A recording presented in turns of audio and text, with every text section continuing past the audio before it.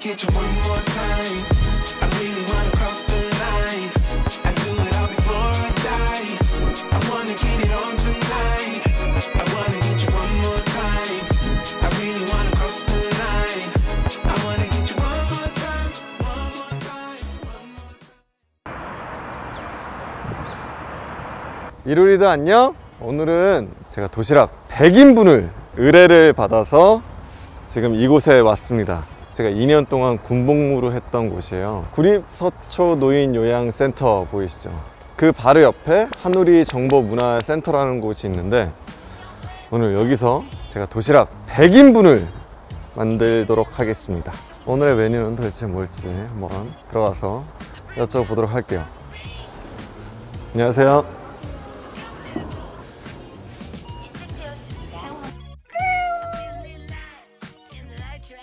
안녕하세요. 감사합니다. 네. 오늘 이렇게 좋은 일에 또 초대해 주셔서 너무 감사드리고요. 서울가톨릭사회복지회 분들이랑 한우리정보문화센터에서 저희가 도시락 100인분을 만들어 볼 건데요. 오늘 메뉴 뭐죠? 보쌈.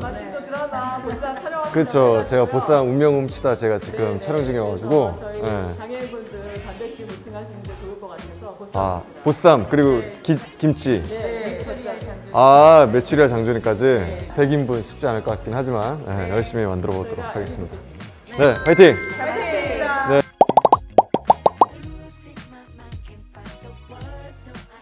그럼 오늘 저를 도와주실 선생님들을 모셔보도록 하겠습니다. 선생님들 안녕하세요. 오랜만에 오니까 너무 좋네요. 오늘 이렇게 많이 좋은 일에 또 도와주셔서 너무 감사드리고요. 자, 먼저 야채를 넣고 고기를 넣을까요? 네. 그리고 나서 파를 집어넣고 그 다음에 마늘과 생강을 넣어주면 됩니다. 된장 다 넣어주고 월계수잎 넣어줍니다. 통후추, 그다음 커피, 잡내를 잡아주는 소주 넣어줬고요. 이거 먹고 취하면 안 되는데 오늘 이렇게 끓이면 맛이 없을 수가 없겠다. 이만한 고기 보셨나요? 이만한 요리를 내가 요리할 줄이야. 사실 혼자서 이렇게 100인분 만들려고 하면 진짜 엄두가 안 났을 텐데 선생님들이 이렇게 도와주시니까 그래도 빨리빨리 맛있게 음식을 준비할 수 있을 것 같아요.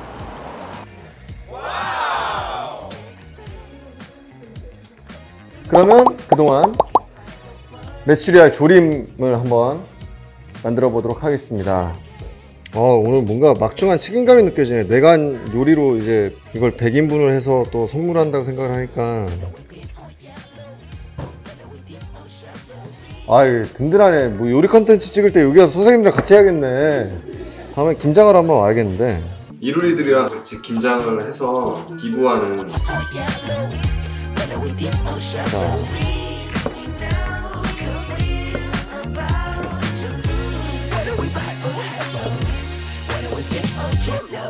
그리고 물을 일단 2그릇 넣고 그다음에 간장, 그죠?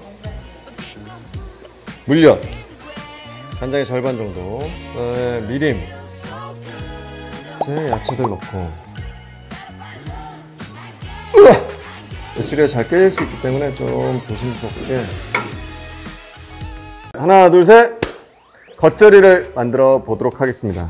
일단 양파하고 사과는 좀 잘게 잘라 가지고 그라인더에 한번 갈 거거든요. 그래서 그거 먼저 준비를 하고 그 다음에 부추하고 파들 송송송 이제 썰어 가지고 준비를 해 보도록 할게요.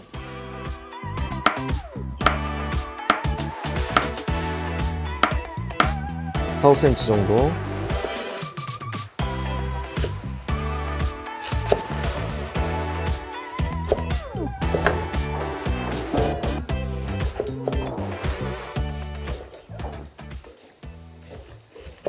이제 겉절이를 붙여보도록 할게요. 자, 그러면 이제 야채부터 넣고 사과하고 양파 간 거 아까 풀도 넣어주고 마늘 뭉치지 않게 고춧가루 더 넣어야 될 것 같아요. 생강 넣고 새우젓, 멸치액젓, 버무려 볼까요? 눈매워. 눈물의 겉절이네.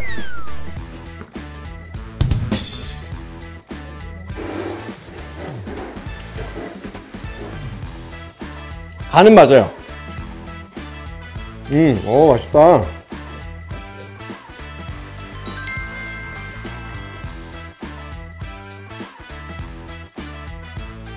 뿅뿅뿅.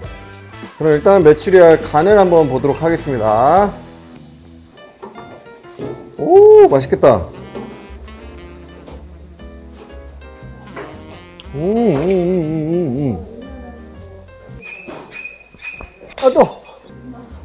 맛있어. 이제 보쌈이 익었나 한번 썰어 보도록 하겠습니다. 윤기가 자르르.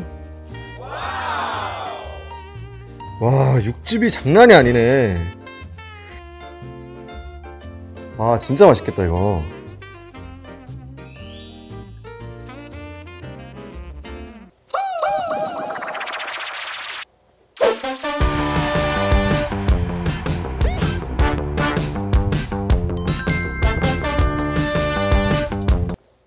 내가 만들었지만 진짜 맛있다.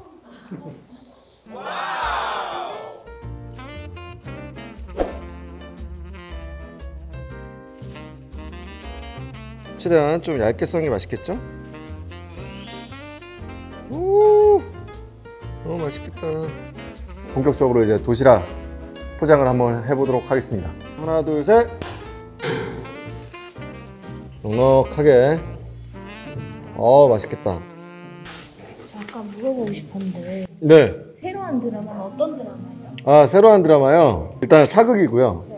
임진왜란 이후에 이제 남편을 잃고 혼자 사는 이제 과부분들이 많았던 거예요. 그분들을 위해서 제가 인연을 만들어주는 보쌈꾼 역할을 하는데, 보쌈을 하러 간 집에서 실수로 제가 옹주를 보쌈을 합니다. 그러면서 이제 벌어지는 에피소드여서 기존에 제가 했던 사극 캐릭터보다 조금 더 터프하고 거칠고 그동안 보지 못하셨던 모습을 보실 수가 있습니다. 많이 홍보해주세요. 네.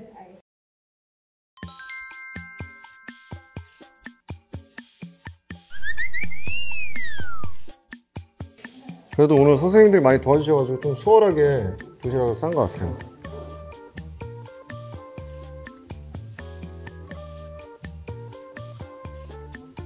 보쌈 양은 좀 넉넉한 것 같지 않으세요? 선생님들? 보시기에? 푸짐하죠? 네, 다행입니다. 네.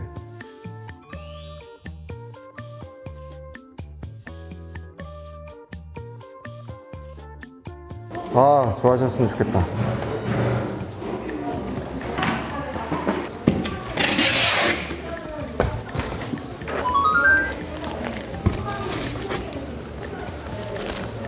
방역 파우치고요.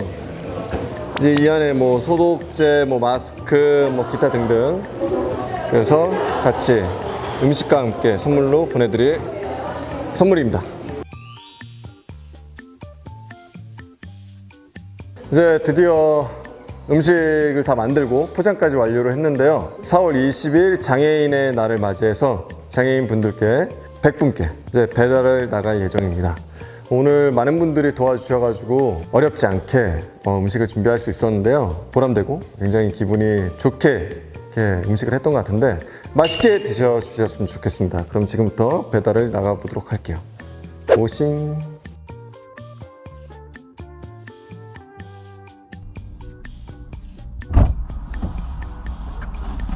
자, 이제 배달을 갑니다.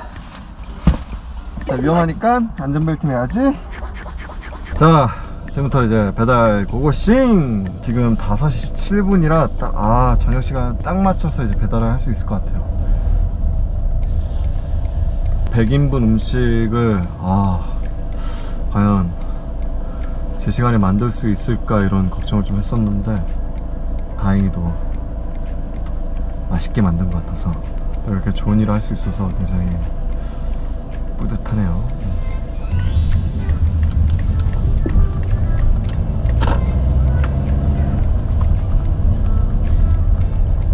신망의 집에 도착을 했습니다. 안녕하세요.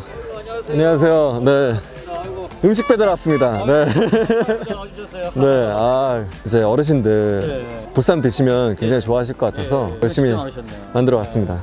다 친환경으로 이제 만든 것들이어서 따뜻한 도시락이라고 적혀 있습니다.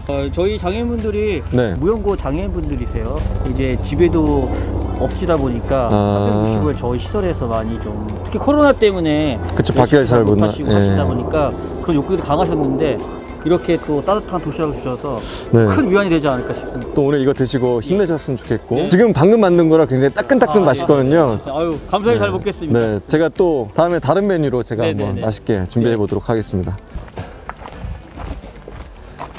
지금 코로나 때문에 안에 들어갈 수가 없기 때문에 이렇게 바깥에서 음식을 전달해 드리는 걸로. 네.